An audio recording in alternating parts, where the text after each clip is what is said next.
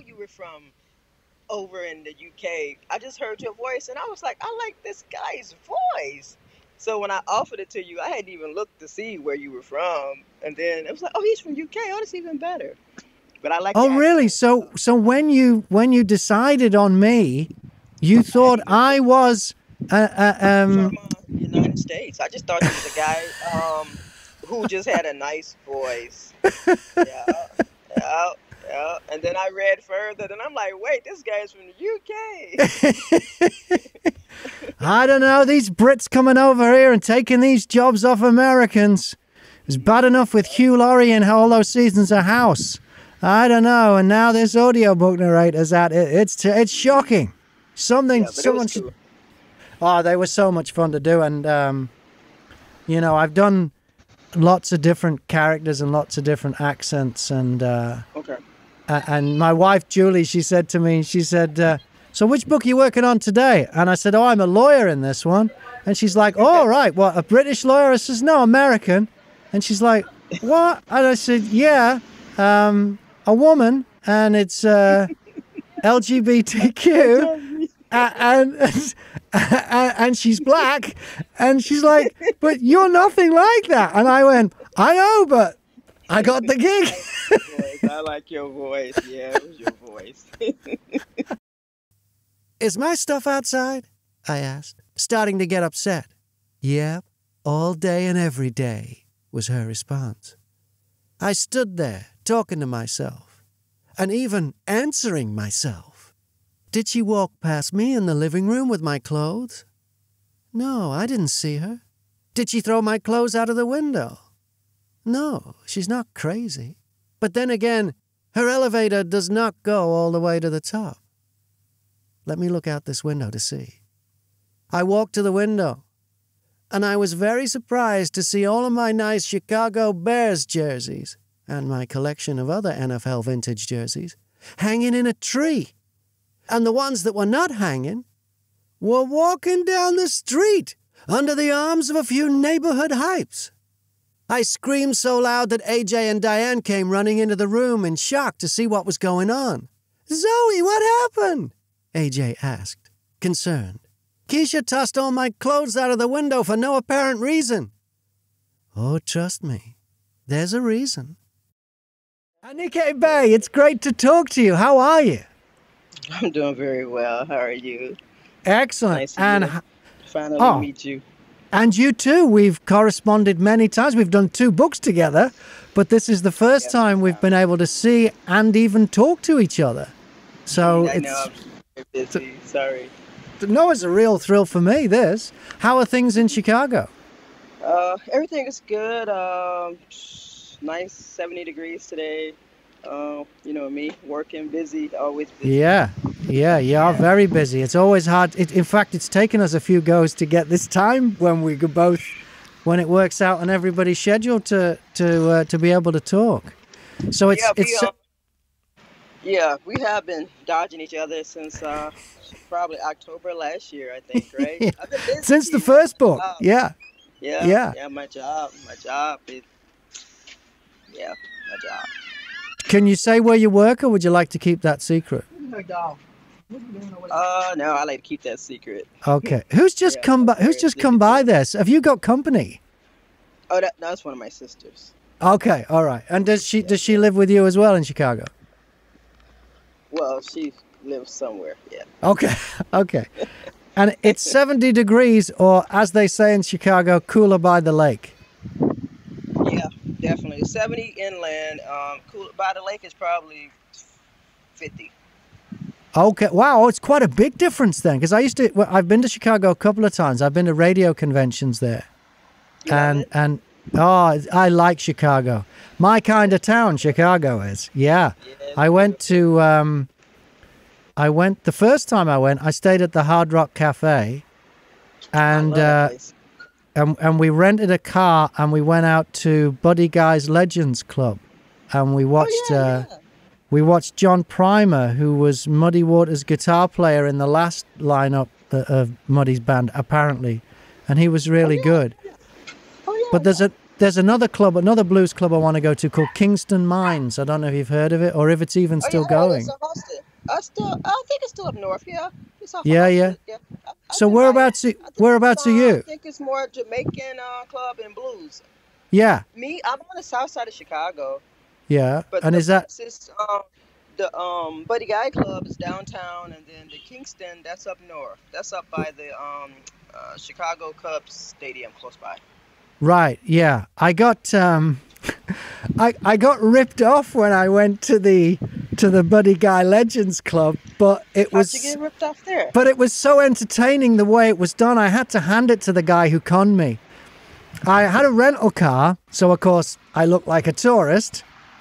And Okay. we decided we didn't know this place. And, Chicago has a reputation. So I said to Julie, I said, let's just take some cash and we'll leave anything valuable here at the hotel and we'll just take cash with us and we'll go, Wow. right?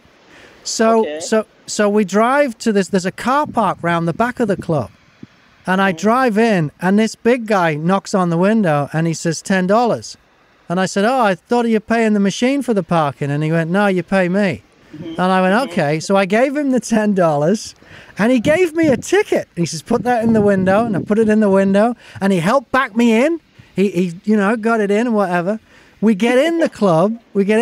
And I'm in my 40s at the time. And in the club, they said, have you got any ID? I said, you're joking, aren't you? I'm in my 40s. What's the drinking age here? Like 40? Wow.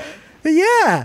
And they said, oh, no, you can't come in without ID. Oh, geez. So we had Yeah, to it's drive true. back to the hotel, back to the Hard Rock. We get back there. We get my my passport with my date of birth in it.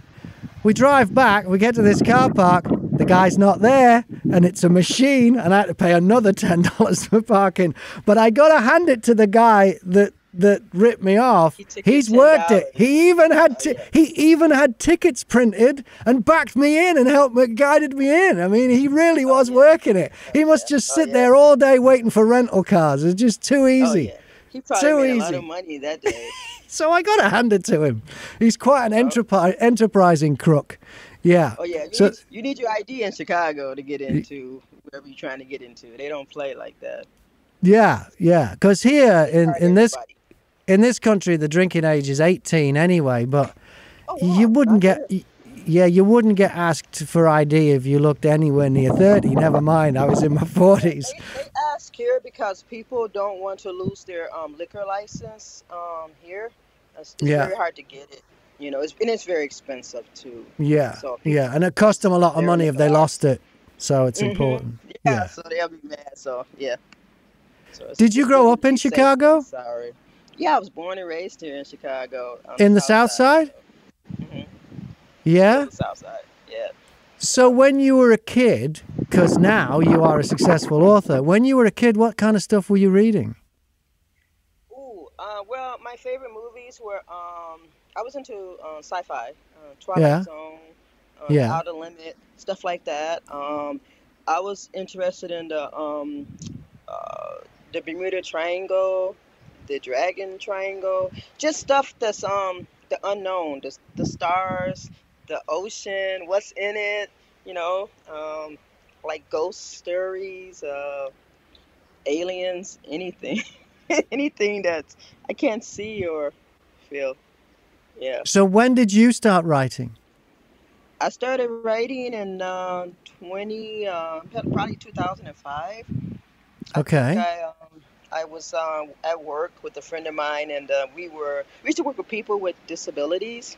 So we used to take them out on outings. And so one day we went to the mall with our people, and she went into the mall to buy something. And so I just waited for her in the van. It took her about 45 minutes or something like that. So anyway, while she was in there, I started thinking about my first day of school, um, Head Start, I guess, or kindergarten. And so I wrote a funny story about it. So when she came out of the mall, I was like, "Hey, let me read this story to you that I wrote. It's about my first day of kindergarten." So I read it to her, and she just laughed, and laughed, and she was like, "Girl, you should publish that." And I was like, "Yeah, right." So she said, "I've only been gone 45 minutes," and I was like, "Yeah, I know, right?" So I didn't even publish it in 2005. I think I threw it in a storage bin with some more of my items and left it there for 5 years. And then one year I went in there and got it and started the process of publishing it. So yeah, but it's And is called it Little Ira's First Day of School. So Little Ira's First Day at School? So it's a kid's book yeah, in essence then, yeah? yes, it's a kid's book. Yeah, definitely. Because I didn't know my first name. My dad used to call me Kitten. Uh, and Kitten. so when I went to kindergarten, uh, kids were they were like calling kids names and stuff like that, and they got to me and was calling my name Iris, and I was like, hey, she not talking to me. So I never answered, and then I got in trouble for it, and yeah, they called my mom, and so my mom came to school and told me my first and last name. So it wasn't Kitten. Right. Wasn't But kidding. So, but I got in trouble for that. right. But now you're Anike. Yeah, I'm Anike now because after I wrote that book, I was thinking if I wrote that in 45 minutes and published it 5 years later, that I could write another book, right? Yeah. So Tyler Perry, being one of my favorite producers, I think I had read somewhere that he had written 100 episodes of it was either Meet the Browns or Meet the Pains, something Right. like that. Okay. And so I figured, well, I can create something too, just like Tyler, and write 100 episodes or whatever. And so that's what I started working on. A LGBTQ book called Girls Like Us. It's about girls like me and girls that I probably know, have met, probably dated, Um, just trying to put out there how our life was Yeah. back in the early 2000s, stuff like that. So Yeah. yeah. And that was the start of Girls Like Us, and you and I Hmm. have worked on two audiobooks now, Girls Like Us episode 1 and episode 2. Well, Yeah, tell but us about the I think I Sorry? have four. I think I have four Girls Like Us books out on Right. Amazon. And they're Girls Like actually Us out one through as four. books. Yeah, 1 to 4, but there's only the first 2 so far that we've got out as audiobooks. Yes. And where did the inspiration for the characters come from? Because you say that these were people like you and people people you were hanging out with was the inspiration. But, Uh, you got a lawyer in this. Do you have people who are lawyers? Because they'd be handy no, I have friends. no, I have friends. I have friends who are doctors, friends who are lawyers. I have Yeah. a police officers. I have a great group of friends. Yeah, so but I have a. I think lawyers are cool people. So I wanted the females to be a little bit classy, a little raunchy, you know. Oh, So they are classy and they they are funny, raunchy. they Yeah. raunchy, they definitely raunchy. I think I was trying to say, you can take the girl out the neighborhood, but you can't take the neighborhood out the girl. Even though they grew up in the hood, and they've gone on to great careers, you know, they can still they ready to fight at any time, So They've got street you know, smarts. I they wouldn't take do. them on. I would Yeah, not mess with them. The yeah. characters in So your books. yeah, They are so yeah, cool, and they've got such depth. And you even include their family, and you've got the family dramas, the relationship dramas, yeah. and Relationships. some of them, particularly in the second book, quite serious, quite heavy topics. We're dealing with domestic abuse, really, Yeah, aren't we? Yeah. So yeah. was it? Like I know in Girls Like To Us me, I would one. have thought that's quite a brave topic, to quite a challenging topic. Was there a reason for that? Well, after touching on the basis in part one about the relationships and about girls dating girls and having a boyfriend on the side, I thought that was great to address that in part one because I see it a lot.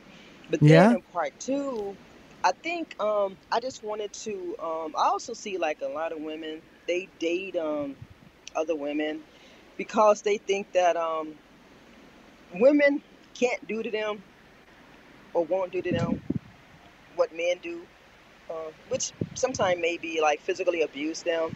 And I think I was just trying to let them know that, you have to be careful no matter who you date, because women abuse women as well. Mm-hmm. And Yeah. I just wanted to let the straight girls know, just be careful. You know, it Yeah. happens. Yeah. Woman on woman abuse, man on female abuse, it happens. You just have to be careful. So, Not just physical either, as well. There's also emotional abuse, isn't there? yeah, And you do touch on emotional, that a little bit in the books emotional. too. Yeah, Mm. and then it's like it's physical abuse is like a silent killer. Like they say, by the time you realize what's going on with your relative, they're probably dead. So I just felt Wow. that, you know, that should be something that I touch on. Yeah. So you haven't shied away from the heavy topics, but there is a No. lot of humor in the books too, isn't there, really? It's about Yes. life, you know. There is both sides of things. I don't want people who haven't read them or listened to them think, "Oh, this sounds like pretty heavy." What, lawyers and domestic? It's about real people being real. So Yeah. there's fun in there too. Yeah. It is. Yeah. Yeah. So it's about life. It's Yeah. about relationships and it's about life, everyday drama. Mother, father, sister, brothers, uncles, nieces, nephews. Everybody Yeah. have family issues, friends issues. Yeah. I just wanted to touch on a little bit of something Quite and make it dramatic mine. too, as well. In the first book, I don't want to give too much Which one? away because I want people to enjoy them.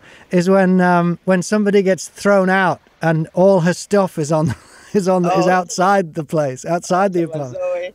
Zoe. Zoe, Yeah, yeah, that was funny. Yeah, that was yeah. funny. Yeah. She's my favorite character, actually, Zoe. Oh, I Zoe. think. Yeah, yeah, yeah. The Yeah. movie it's so funny. The movie, um, I went to Florida.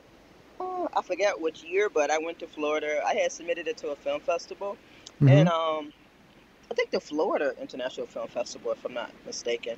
And I went there and I pitched the book. So the book, The Girls Like Us, season one is actually a movie as well. So Yeah. yeah, And where can we I get have so that? I have distribution. That's on Can we find that? Amazon. That is That's on on Amazon. Amazon. So you just got Yeah, to look for Anike Bay and Girls Like Us. There's a Girls Like movie. Us. There's It's Girls books. Like Us season one. Season one, and we've done season one and season two as Audiobooks. audiobooks, and then each chapter is a different episode, isn't it? It's season and each is different Yeah. episodes in each one. Um, hmm yeah, well, they are terrific, and thank you so much for allowing me to have fun with the characters and do I their love your voices. voice. I love your voice, Graham. When you submitted your voice, and I was like, oh, and I didn't even know you were from over in the UK. I just heard your voice, and I was like, I like this guy's voice. So when I offered it to you, I hadn't even looked to see where you were from, and then it was like, oh, he's from UK. Oh, that's even better. But I like Oh, the really? accent. So when you decided on me, you I thought hadn't even I looked was from United States. I just thought you was a guy who just had a nice voice. Yeah, yeah, yeah. And then I read further, and I'm like, wait, this guy's from the UK. I don't know, these Brits coming over here and taking these jobs off Americans. It was bad enough with Hugh Laurie in all those seasons of House. I don't know, and now this audiobook narrator's at it. It's shocking. Yeah, but it was Someone should. cool. Oh, they were so much fun to do, and I've done lots of different characters and lots of different accents, Okay. and my wife Julie, she said to me, she said, "So which book are you working on today?" And I said, "Oh, I'm a lawyer in this one." And she's like, "Oh, right, what, a British lawyer?" I says, "No, American." And she's like, "What?" And I said, "Yeah, a woman, and it's LGBTQ." And and she's black, and she's like, "But you're nothing like that." And I went, "I know, but I got the gig." I like your voice. Yeah, it was your voice. Yeah, because Uh, I like to be different. I love to be different. I hate to be same old, same old. And your voice was definitely different. So, yeah. I'm well, sure the thanks women for that. could appreciate it. Yeah. So, plus, it was nice because, sometimes you do something and people think, oh, it's girls. She's going to hire a female. And I was like, I'm going to hire this guy. So when when I told my friends, I was like, "Oh yeah, this guy is narrating Girls Like Us," and they was like, "A guy? Yeah, this guy." Yeah, an English guy. Yeah, I Yeah. thought it was cool. I thought it Yeah. was cool. Oh, it really is good. So what's next for you? Are you going to write like seasons 5, 6, 7, 8, or are you done with 4, do you think? Yeah, I'm going. Yeah, I'm going to write. Continue writing Girls Like Us 5, 6, and 7. I'm trying to Yeah. get up to Girls Like Us season 10. Yeah.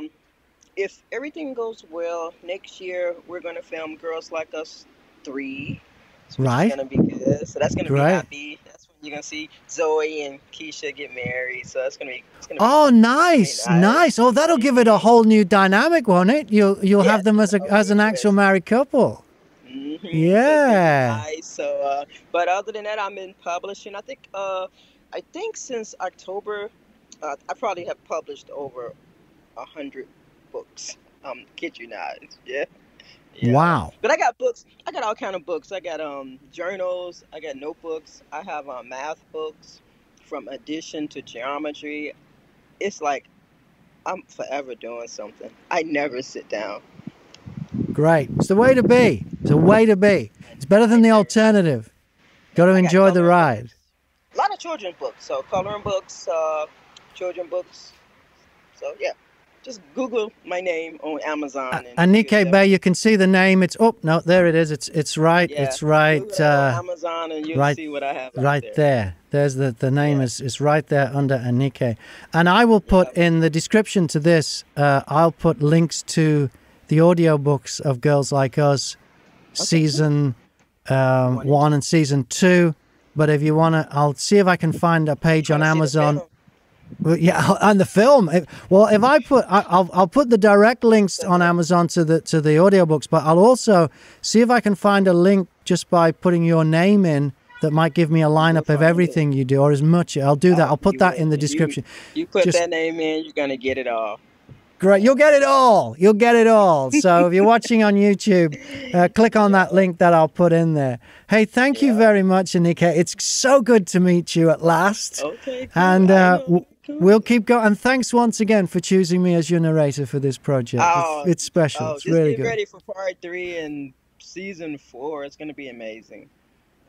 I hate interviews.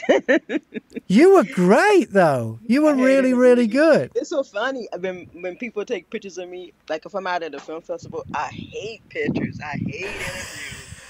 And all my friends, I'd be like, "Oh, I wish I was you." I'm like, "You can be me." I hate it. It's like I just want to do the work and just like go home and relax, and that's it. But it's so nice to see you, though. You're lovely. I know. Thank you. Yeah, I'm telling my friends, they'll be like, "Yeah, Graham Mack hit me up. He interviewed me." Yeah, well, what I'll do is... My friends was tripping like a guy. I was like, "Yeah, a guy." You did well, I ain't gonna lie. Especially in, let me see, was it part 1 in the last episode when they was fighting and Zoe and Keisha was going at it? I was just laughing. I had not laughed so hard in a long time. You were so funny.